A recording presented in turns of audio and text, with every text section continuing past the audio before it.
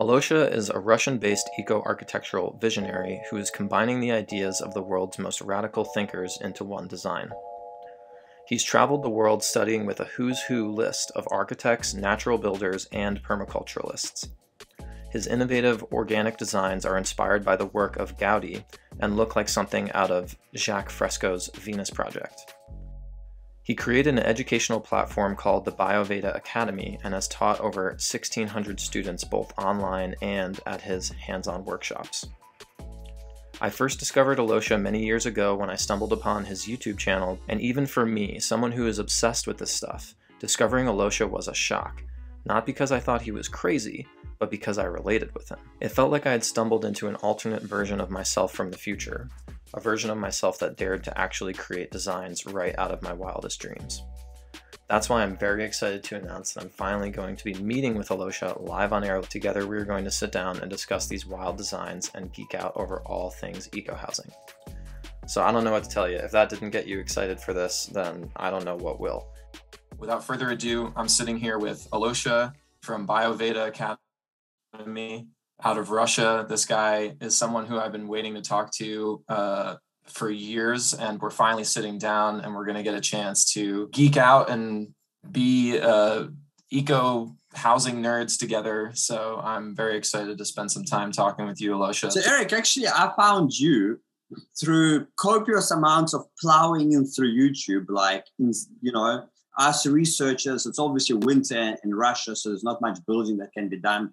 So I'm drowning in YouTube videos on anything I can find on solar passive greenhouses and, of course, solar passive homes. So I'm very much inspired by the Earthships, like to the point that I went and built with Mike Reynolds in Africa, in Malawi, on one of the projects to build a school there. And I went to Taos for a little seminar there. They had a 4-day seminar. And I've taken his online academy. So it's kind of been in bits and bobs. So Eric, I found your channel and I just was impressed by the level of detail, because I think I irritated the Earthship crew because I kept on sending there, but where's the detail of you guys doing the tin work on the wood? You know, that's important detail. Oh, no, that you got to come here for. Then, but your lesson on how to draw the home on the ground is very short. It's 3 minutes. The lesson how to draw the home on the ground is 3 minutes. I'm like, but I don't understand. You tell me start was this time. So in short, Eric, I was impressed by the level of details, because I would say after watching the few videos that you've just posted from November to, you know, just your recent, completion of the build, I am just from your videos able to build the structure. And I wasn't able to do that after watching $1,100 Earthship Academy. So the one time I'm sad that you're not making any money out of this, but on the other time I'm happy because you're giving all this information for free. And I told her to my wife tonight, and she's like, please, such a good man. Just wish him good health and abundance for the rest of his life and to his family. And because to share information, I think it is so beautiful.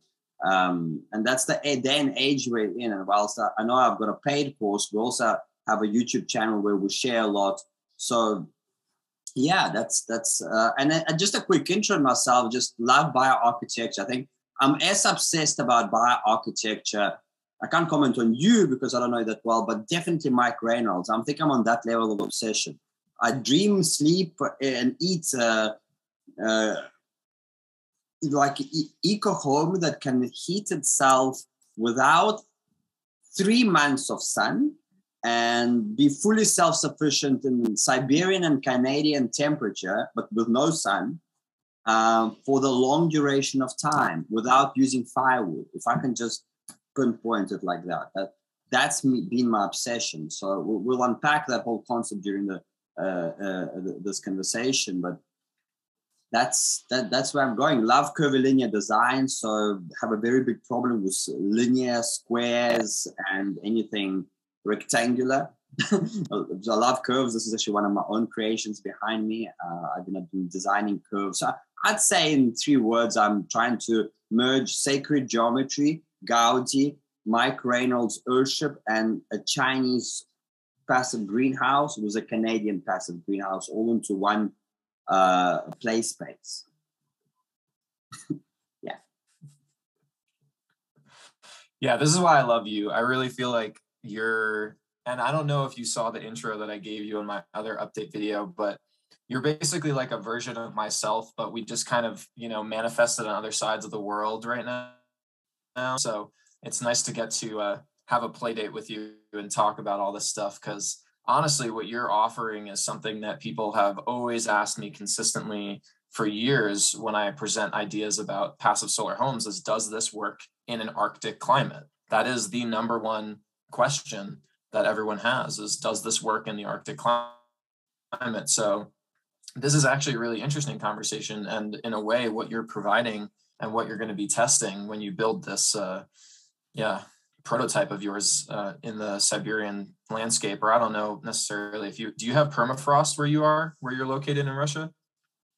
Eric, our ground freezes. All the pipes by not law, but by recommendation. By law, we can do anything we want, but by recommendation, we should dig our pipes at least 4 to 5 feet deep.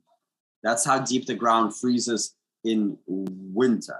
And it takes quite some time to thaw out all the way until basically end of April. It slowly defrost. But in terms of permanent permafrost, no, it's not here. Yeah. So that's the thing, right? Is everyone always asks this question, oh, well, does it really work in these climates where we don't get sun for such a long period of time? And later, when we dig deeper into your drawings, that's mostly what I would like to focus on is how you are combating the lack of sunlight during the winter to make a new type of eco shelter that actually creates its own heat without burning, like you said, wood or other. Yeah. So Eric, after plowing all of the YouTube videos and even the Russian videos of what Russian people are doing in the cold climate, I've realized that what I'm trying to build, and I'm not trying to get my head up, just from pure service and sharing with the people, what I'm trying to build has not been attempted to before. In a way that, first of all, if we look at the Canadian greenhouse, okay, they would stick some pipes in the ground, and what they say is we're banking for 3 to 4 days of no sun because there's loads of sun there. Sure, the temperatures are as cold as here and even colder, but it could be 1 day sun, no sun, 2 days no sun, and then bang, it comes out. It's about 14 degrees, off the horizon, and it's bright. So with some proper glazing or polycarbonate, you suddenly bump up your temperature right up. So the difference with me is that from November to February, we are overcast. I'm not even speaking that the sun comes up at 10 o'clock in the morning and sets at 3 o'clock in the evening because we're so far north.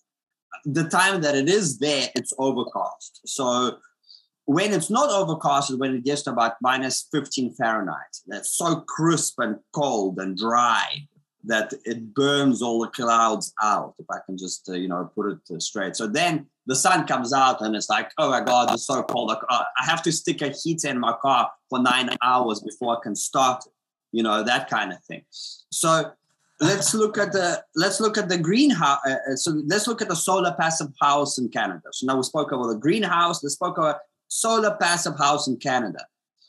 It's a freaking envelope of 1.5 foot thick of insulation, 2 foot thick insulation on the walls, 2 foot thick insulation on the roof. Okay, very fancy technologies such as those heat exchangers that take in the fresh cold air and they warm it up by stale warm air leaving the house, and then they get that house to you. I looked at the cost, Eric, and I fell off the chair. It's we're running at $300 to $500 a square foot. So whilst they claim that it's like bigger, there's some sizes say it's better than an Earthship, and sure, but they're not there's no thermal mass. Like Mike Reynolds drew that little house sticking out of the ground, and he says, like, what the hell is this? The home should be blended in because the ground has a certain warmth of temperature. You know what I mean? It needs to be blended into the environment. So that typical home that Mike Reynolds draws was a pitch roof.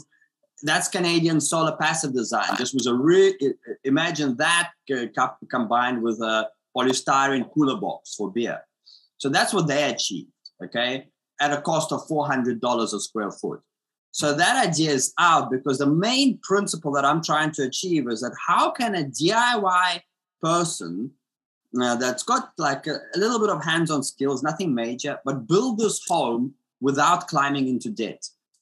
So I'm trying to resolve a few issues, and I'll speak of how I want to get a person dry, fast, on the land and under the roof, without paying mortgage anymore and without paying rent and stopping transportation costs back and forth to the land whilst they're constructing. So that's why the whole design is actually fractal, which I'll speak later. So you build one room with a little greenhouse, similar to Earthship survival model. You build just one room, tiny, and even smaller.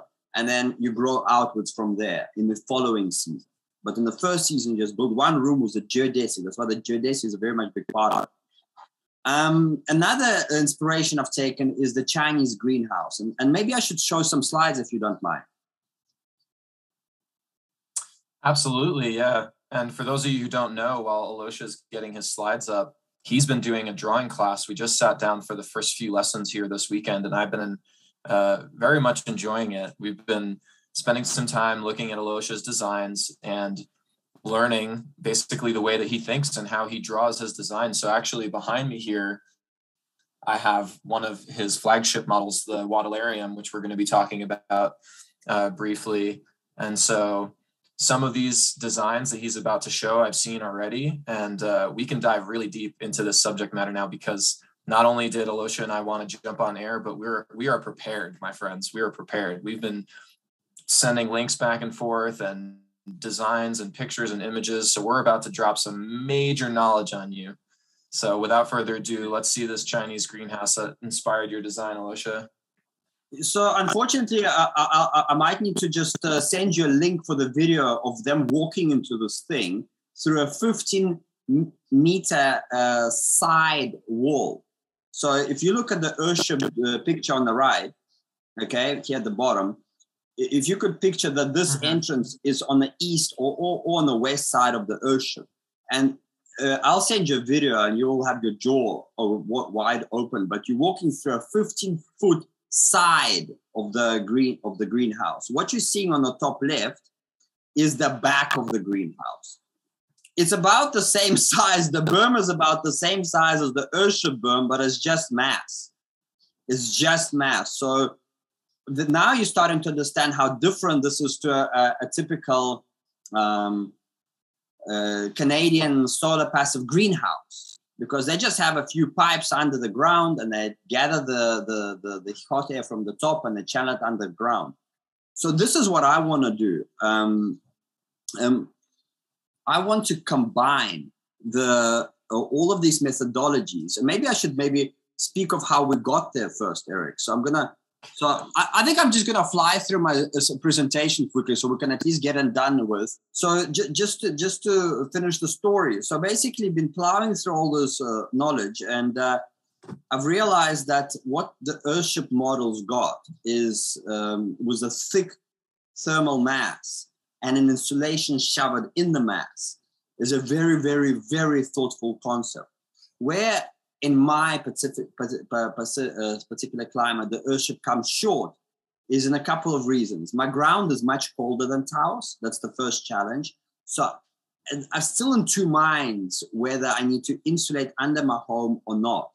But I'm tending towards the idea of actually insulating under, because my ground is 6 degrees. So when I'm talking about insulation underground, I don't mean sticking some polystyrene or something like that. I want something cheaper, possibly perlite or pumice, some volcanic rock that I can just get a truckload of this rock. It's very lightweight and porous, and I'm going to put a layer down, pretty deep, probably about 5 feet down, provided that my water table is low, and it is low. If your water table is high, you do not want to do this. And the best way to see it is in spring, when the snow melts, and then you really see how high your water table is. So that's the first challenge. The second challenge is, as I said, the sun. Taos whilst they're showing you some winter pictures with snow on Earthships, they have sun all the time. It's the desert. So that's another challenge that I have to bank for 3 months of heat, where a Canadian greenhouse has to bank for 3 days of heat.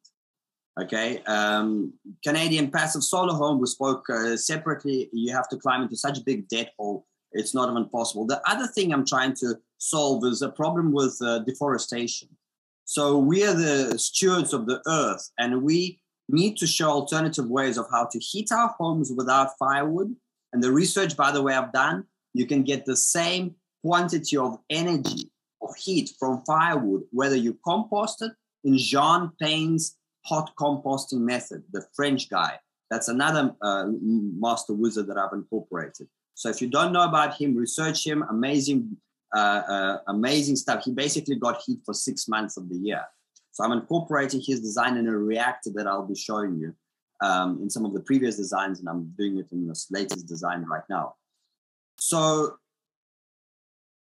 and I have to insulate my foundation straight down 4 feet. 4 feet down, I need to have a skirt or something that stops the heat from going sideways and from underneath. And then after I put the perlite, I will be putting the pipes. I'll have some pipes that can heat up my wetlands, because it's proven that the warmer the plant medium, the soil for the plants, the better the germination rate. I want to create a jungle, because this other challenge we have is I'm 6 months locked indoors. I'm locked indoors for 6 months of the year because of the cold. And sure, some people say, why don't you move? I don't want to move. We have so much freedom in Russia. Freedom is really weighing up for me all the odds of moving anywhere. Nobody touches me. I don't close my doors. I don't have to report any building. I don't have any building regulations. I can build a 3-story Earthship. Not that I would, because it just goes beyond, but I can build a 3-story house tomorrow and not report it to anybody, and still be able to sell it without reporting it to anybody. So we don't have to do anything. We have so much water. We dig 3 meters deep, 9 feet deep, and we have more water than we can handle. We can never pump enough because of all the snow melt. I mean, usually I'm quite against pumping from underground. So that means that the big water tanks that the Earthship have, I don't have to have it. Sure, I'll still have a little water tank as a backup, maybe 500 gallons at most, 1,000 gallons at most, maybe not even. But no, I'm tapping straight from the ground with a pump. So my water organizing module is going to be slightly different. Instead of the 12-volt little flow jet, or what they call those Mexican pumps, the little black ones, I'd have that straight to the well pump. Just it's much stronger and so on. So these are some of the differences that I'll need to have. And of course, the reactor. I need to bank for 3 months of sun. So the reactor that I'll be sharing with you now, and just you'll understand what's going on. And it's taken me some time to get there. So let me know when you got the slide up. It's starting now. So we just got to the first slide, and now it went black again. Hold on. The evolution. Yeah, the evolution of Wautillarium biotexture. There we go. Yeah, just this is the good stuff. It's a couple of designs here, but we're going to go into each one of those separately. So I'm just going to fly through so we can keep it dynamic. I've got a lesson on this in depth. So obviously the dream is to live in community. So here's a 120 hectare piece of land, 250 acres for 70 families. Here are the families on the left, the little pieces, 1 acre each. Their communal place, communal garden, vegetable gardens. They all have their individual gardens with little fences made of trees, a conference center, sacred geometry, food forest garden. And this is all made to a specific piece of land. All the roads are on contour. This is a hill here that we have little hobbit homes where all the master craftsmen are working. So this is very much a tourist model with 2 schools. There's an Earthship hotel on contour. You can see on top in the middle. An Earthship hotel here. Here's our eco building school right here, with open pieces of lawns where we can build up little, what Mike Reynolds does every time they build something, it goes up, so you need to allocate for that. So yeah, it's a dream, a market right in the middle of beginning of the land, which can sell all the produce. They're very much a tourist attraction that works on the weekends, for example. That's one of the main ways that people make money. There is a festival ground here for the adults. There's a little festival ground for the kids. Theater, labyrinths, lots of cooperatives. There's a whole bunch of domes for rental around the pond, and so on. So I'm not going to go into it, but that's basically the dream, to just put myself into a context of what I'd love to build one day. I'm not saying I'm going to go as crazy as this, but here's a permaculture center right here with aquaculture and all the vegetable beds, all the little flowers that we're propagating. So that's the vision, that's the dream. But it all starts with something. It starts with a building. You know, you got to have, you want to be able to, you want to have a house over your roof and hopefully debt free. So here's some of the sketches that I was doing back in 2010, 2011. And I'll show you the one on the left. You just take note of these two drawings. That's the top view of this little dome here with wetlands. So this is, I'm at this point, I'm starting to read Earthship books. I'm starting to see how the wetlands are working, the botanical cells. I'm starting to check the books from Carl Earth, and that's why the sandbags are starting to appear. Here's a little tunnel. Here's the top of the dome with the tunnel. So using Carl Earth bags, I want to put because we're in Africa, so I'm putting the Earthship wetlands on the outside and some inside with them creeping over. Yeah, so a little gun here you're seeing is actually William Reich's organ cloud buster that changes the weather. So that's just the thinking. And then I moved onto a land and, started building, went to a Carl Earth workshop, went to Taos, learned from Mike Reynolds, and here's a donkey boiler that heats up for 5 showers. I started building this permaculture school. Then I went to a ferrocement workshop and attended Mike Reynolds when he came to Malawi. That's the 3 pictures on the left. That's in Malawi. I was building that school, his flower design. I took responsibility for this little pod because I have knowledge of ferrocement. So, I was like really took one of those pods onto myself. Pictures from Carl Earth here, top right.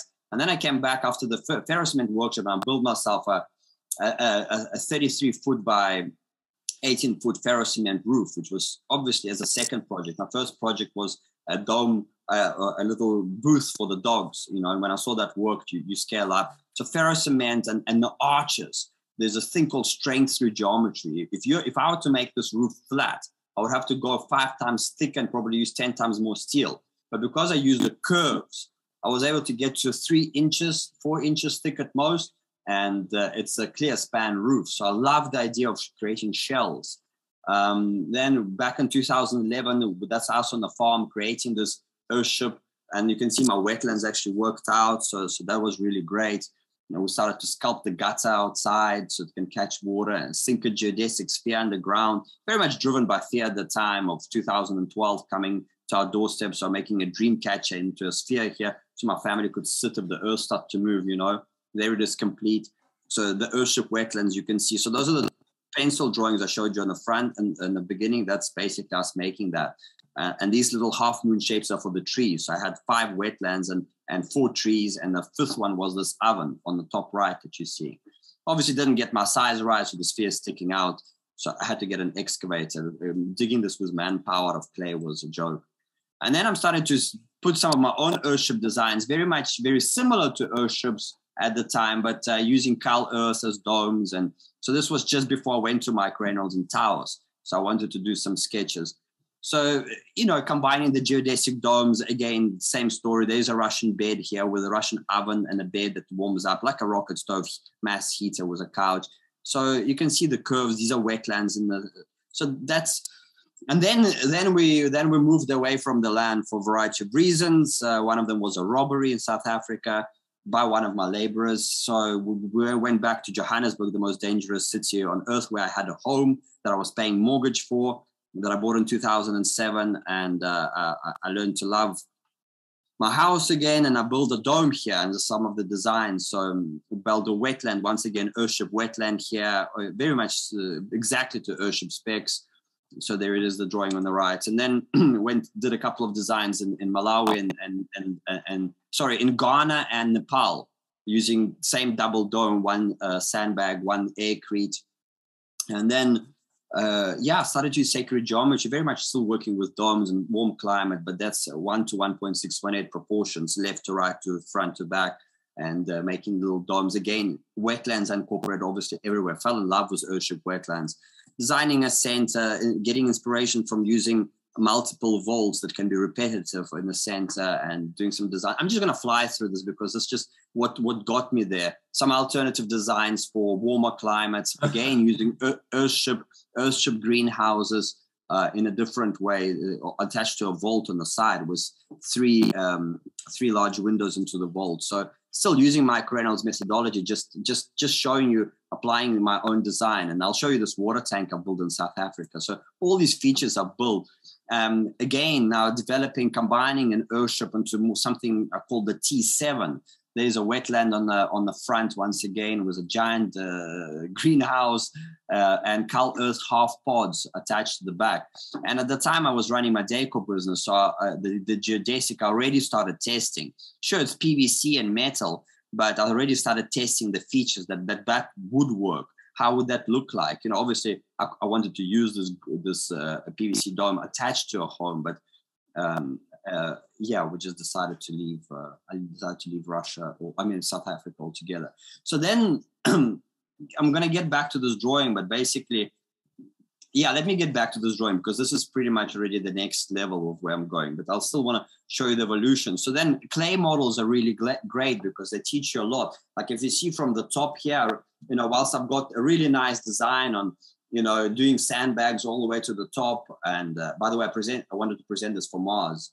The reality in the clay model showed me that all of the sandbags started to fall in because, you know, they're not meant to be lying like as beautiful as I showed, because, you know, it just looks good in 3D. So that's where the clay model is really nice to teach you about the material. So what I've got here is a stepping down garden, which would maximize the sunlight. That would, you know, so you've got the same square footage area from the top, yeah, but now you're increasing the surface area, so you can have a vertical garden and then a little aquaculture system at the bottom. Then I've designed another home, so I'm starting to use a sandbag wall on the front. Okay, starting to already look like an Earthship. Okay, because now you're seeing the typical Earthship greenhouse just out of polycarbonate, because it's going to cost 50 times cheaper than building a wooden glass structure. So I thought, well, why can't we have a glass structure in the middle out of our geodesic? I still love glass, but I don't want to have it everywhere. I want to have, remember, my main aim is that people must be able to build a home without climbing into debt. That's my main aim. This is what I'm put my life on to figure out. I want people to live debt-free, because I lost my own home in South Africa. I walked out of it. I walked out with $150,000 worth of all the permaculture systems. If I have time, I'll show you a little video, but I walked out of all of that just to stay free. Anyway, so there's the water tank. So you can see a little domes. There's a similar design Kirsten Dixon recorded with this underground home. But what I want to show you is this sandbag wall is holding the burial. You remember, it's all buried at the back there, yeah? And that sandbag wall is holding the burial from falling forward. I'll get back to the Brazil. Yeah, so here's a top view of that drawing. I'm making some changes. And here I'm still being a bit silly. I thought, oh, well, let's make a ferrocement shell on the left. Let's use tires on the right. Here's the Earthship tubes to get the cold air in. There they are, if you can see my mouse. Let's stick some rooms, not really realizing that the back wall has to touch the mass, the earth mass. Like here, you can't have extra rooms behind because you need the sunlight to come in, warm up the tires, warm up this mass, and then you have the insulation for that. So I'm still being silly, I'd say. But, you know, there is the greenhouse, and I'm thinking of thin pathways. There is the wetlands. Here is another bed. So what's not colored in is actually a gardening bed. So, yeah, so I'm developing little composters and just thinking of what if we stick some pipes in that burial and have that. There's Jean Pain composter in the tires, the top left here. So, you know, wood chips and human manure or manure, and then that could, you know, have that heat traveling around. So this is what got me there. So here's some more design, just you guys can picture it. And then I'm moving to something else. I'm moving to a whole, this is already I said this is a year ago, last winter. I've designed this typical, starting to look like typical Earthship with tires. There's a reactor. So reactor is something that's made out of possibly aircrete or some or hempcrete, highly insulative bricks, and with a sauna in the middle made of mass. So that's, yeah, I'm starting to make it simple with a 2-frequency geodesic dome, some extra windows on the top to get in the sunlight. And of course, it's once again, it's going to be a roof here and it's all buried. And I'm using those cheap IBC tanks, those 250-gallon tanks. Obviously, all need to be connected in series because once again, I'm afraid of those Earthship costs of $400,000. I'm like, well, how can we get it cheaper? So you started to see some of the methods. There's my biochar filter, and I'll hopefully get a chance to play a video for you. And then time to start, like enough drawing, let's start building. So last summer, myself and my wife, we decided, okay, let's do it. So I designed even a smaller home, under 200 square feet, excluding the greenhouses. So I really wanted to meet America's building codes. So in fact, I want to stay under the building codes so nobody has to ask questions. So this part, including the wall and the back rooms, are all under 200 square feet. Which seems tiny, but will increase the space.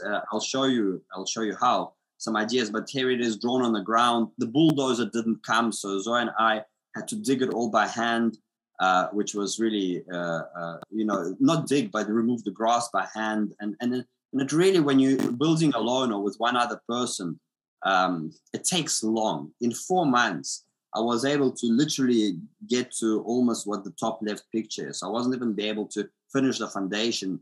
So Zoe helped me a bit, but then, I was building with this tool, the bags myself. I was mixing the earth myself. It's very slow.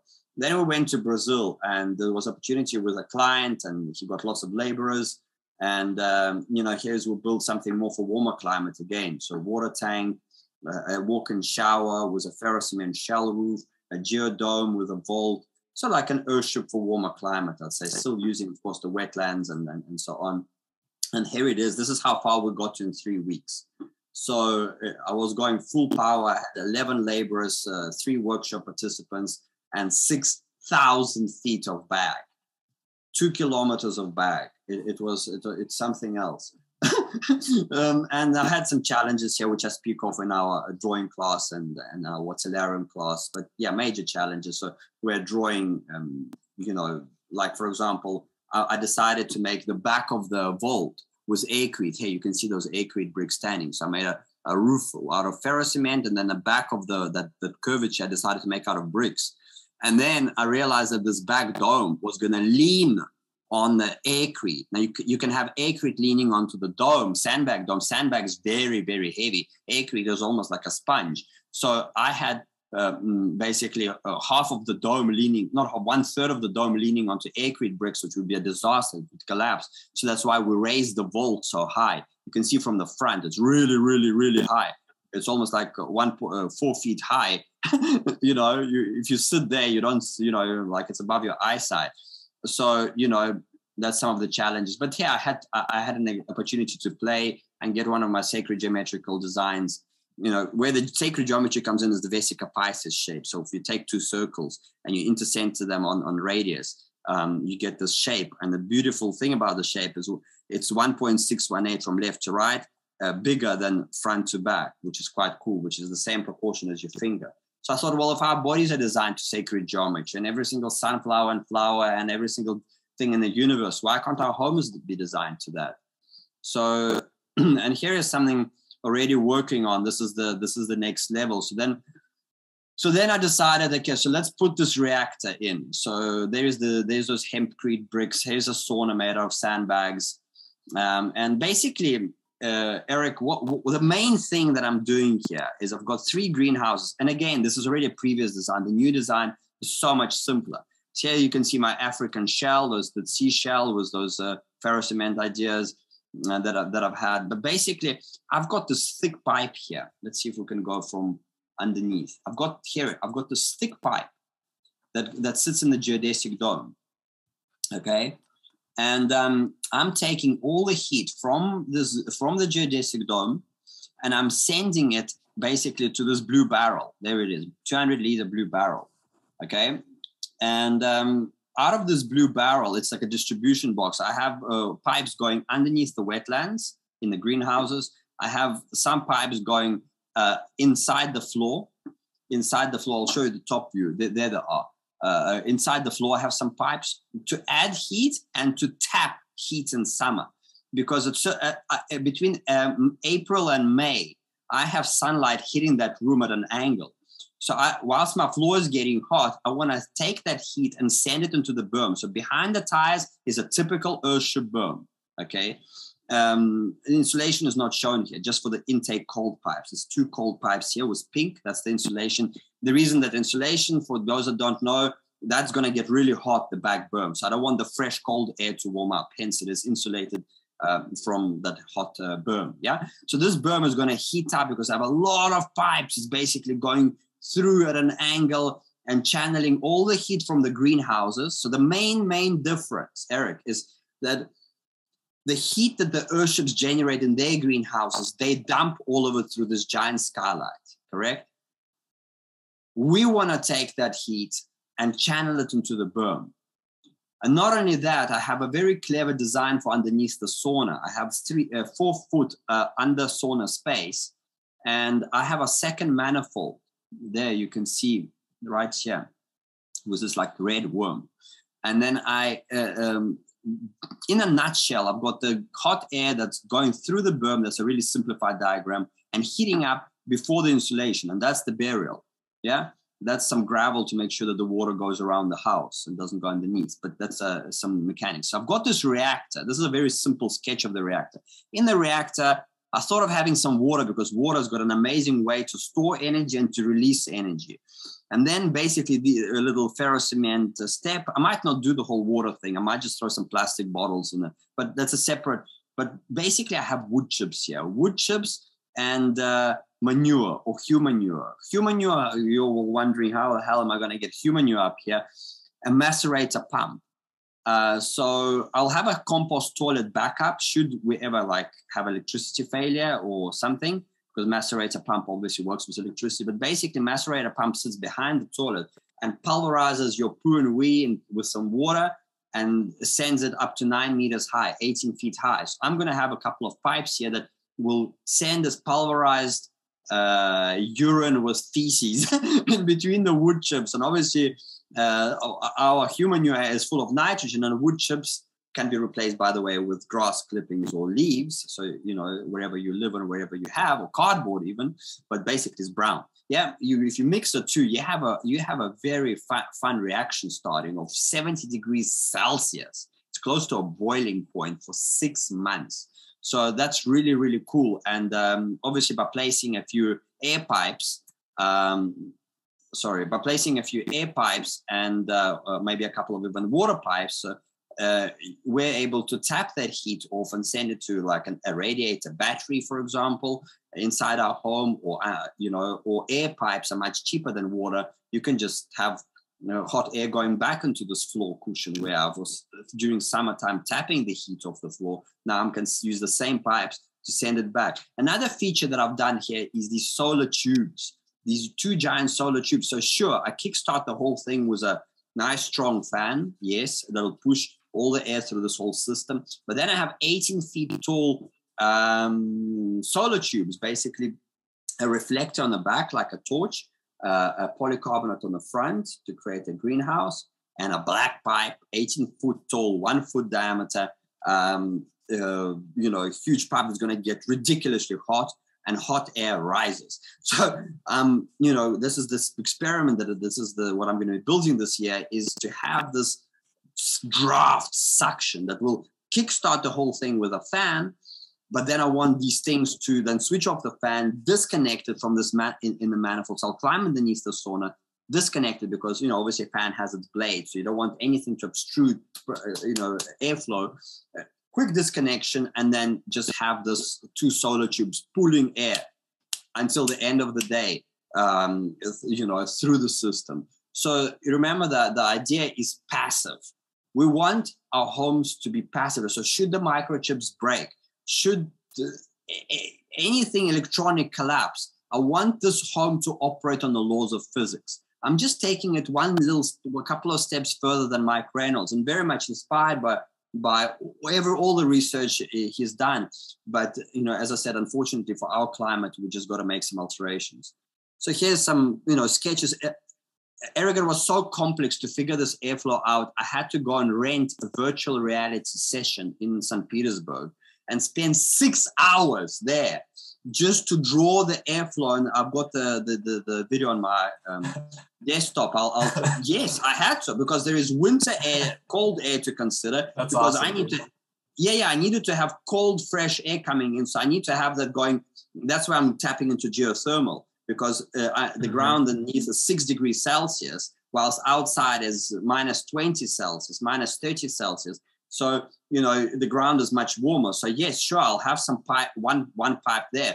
Then how I'm tricking the Canadian expensive heat exchange is basically the stale air that I'll be pulling. If you see here, I don't know if you can see well, but I have a stepping down greenhouse in the geodesic, like little steps. You remember I was showing on my clay model as well, those steps. So I've showered them now in here. So obviously the cold air sinks, correct? So if you pull, let's see if we can pull the drawing of one of the previous drawings. So if you basically have cold that turquoise pipe here. Let me show you another one. So they're the steps here, bottom right, here's the steps. So there's that blue pipe right at the bottom. So I'm taking stale, worked out air that's second. Okay, it caught up. Sorry, okay. I don't know. Yeah. So I'm taking this.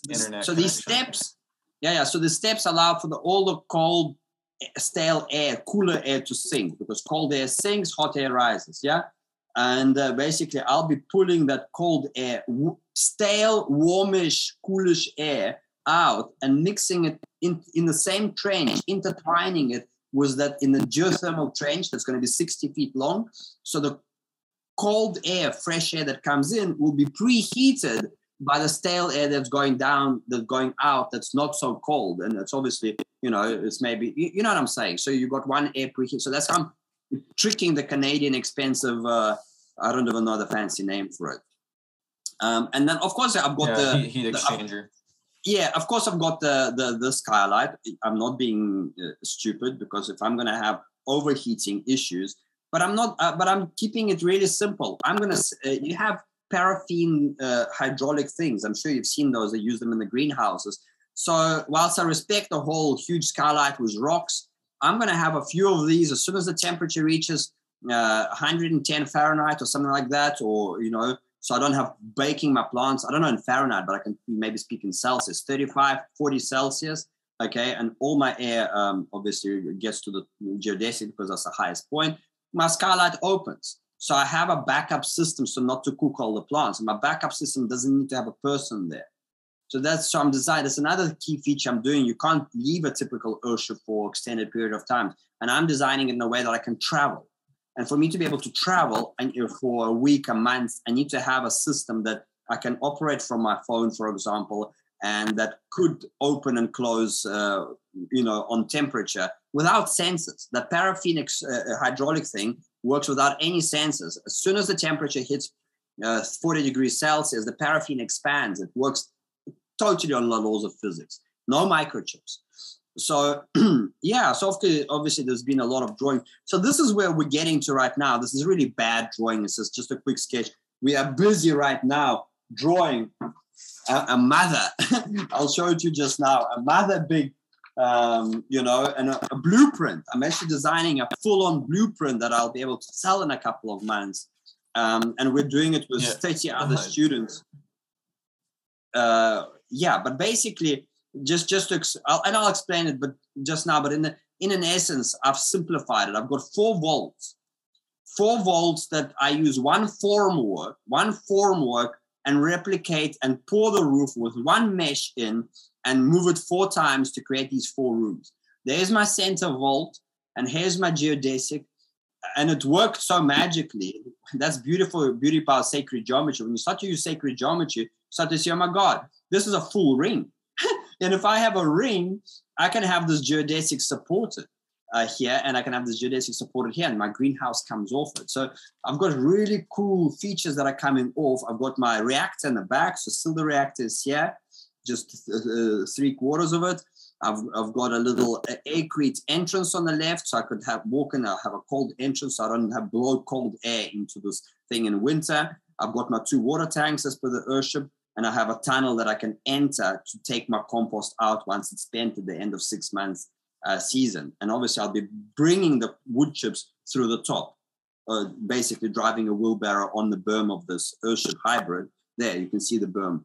You know, I'll probably make some a gentler ramp up, you know, that I can just drive my wheelbarrow and dump it off from the top. But these are like mechanics. Why am I doing the 4 replica vault? Because I fell in love when I went to Cal Earth.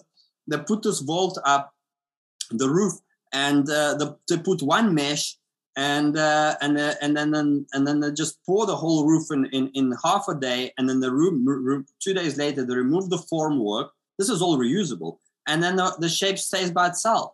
I thought, oh my God, this is so much easier than sculpting a ferrocement roof, because we've just done it in Brazil. It's 5 layers of mesh. It's 2 of these thick ones. Then it's a chicken wire on top. There is a diamond glass underneath. Then it's another size mesh. And then you have to have plywood or something underneath so all your cement doesn't fall through. So you'd agree that this is, you know, sure, it will cost you a bit of bucks, but if a community invests into one of these forums, it will last for, I don't know, 500 rooms. You know, so this is why the new design is like revolutionary. But where am I going with this is a totally organic shapes. I'm thinking an Earthship foundation.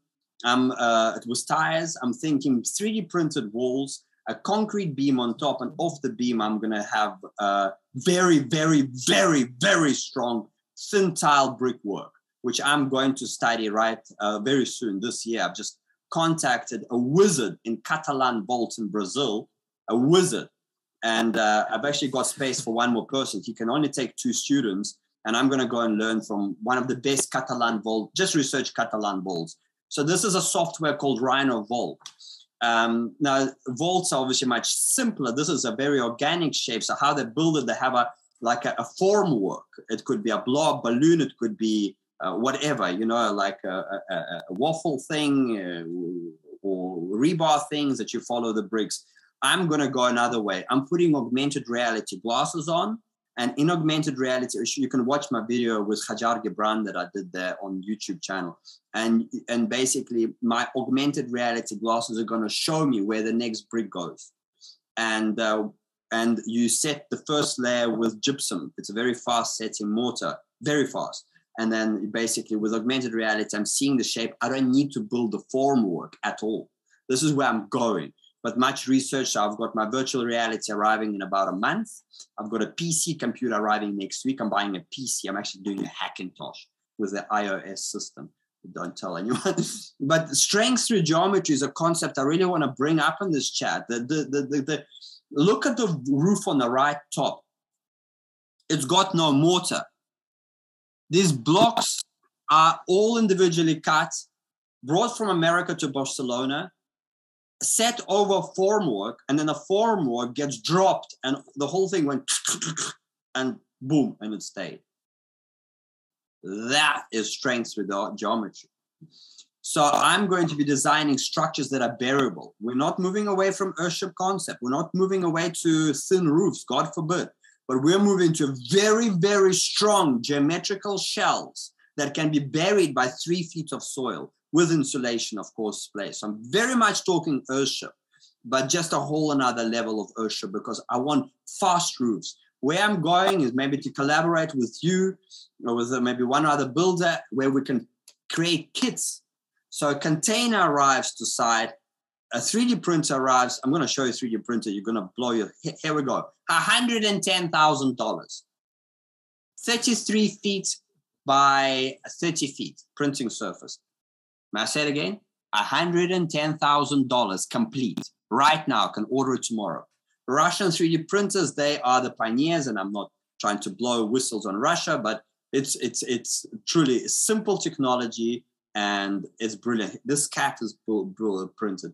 And why the picture on the right, that's the water tank that I was promising to show you, that has appeared in a lot of my drawings. You can see how Super Adobe bags, if unplastered, are looking like little 3D printing lines, obviously a bit thicker, but so the possibilities are endless with printing technology coming down. So just to wrap up, where am I going with this? It's a combination of an Earthship with geothermal underground pipes, obviously a lot deeper than this, a dream catcher made of rope, my teacher John Todd, which creates living eco-machines. I want to create living eco-machines with aquaculture in the greenhouse of the Earthship. So these clear glass tanks, besides the typical botanical cells, I want to have the clear glass tanks on the, you know, that will allow obviously sunlight to come through into the room, but where I can place them, wherever I can place them, to have quite a few of them for additional water mass, and of course for the look at the amazing plants that grow. I mean, you've never seen one of these size lilies in an Earthship, but if you add some, he was able to treat radioactive waste with nature, with biology, and the results are quite astonishing. So research John Todd, and he's got an amazing book which I've got. So just check it out. I'm trying to incorporate rainbows, as strange as it sounds. So have certain prisms. I already spoke to the guy, Peter Erikstein. We have been in the conversation, and he creates giant rainbows at the Solar Institute, by the way, in Oregon there. Yeah, and creating a little like a calendar on top. So you can, through a lot of my designs, you saw this little onion bindu shape. So basically it's a 3D calendar that you sit inside. It's made of little pieces of glass that tell you when Mercury retrogrades and when to plant potatoes. But I'm not going to freak you guys out too much. And we're back at the slide with a very thick thermal mass, much thicker than this, by the way. So we've got to design homes according to our climate. Now, it's one of my drawings, dream catchers. So, you know, I love these things. So imagine we can make 3D dream catchers that we can climb, that our plants can climb, our kids can climb, and we can climb, but made of rope. And what I had to leave behind, and I don't look back, is this decor business I had for 16 years. This is where all of this comes from. So here we go. Oh, so brief. I wish I could have seen more of your decor. That was great. I like that you ended on that with little Alësha inside his. What was that? That was 16 years of work, and this little piece has been like one of the only things I bought back. Here's another little piece, laser cut. Yeah. I remember seeing that on one of your videos. The laser cut one. Yep, that one's nice. So again, sacred geometry. It's all Fibonacci. There's a spiral. There's a spiral. Yeah. So here we are. Eric, I have some questions. Yeah, go for it. Here, it's actually 2 pages worth of questions here. So let's start back at the top. All right, that's it for this video. I'm sure y'all have a lot of questions just like I do, and stay tuned for part 2, where I'm going to be diving deep with Alësha into all the details. He's going to break out the blueprints and answer all my questions.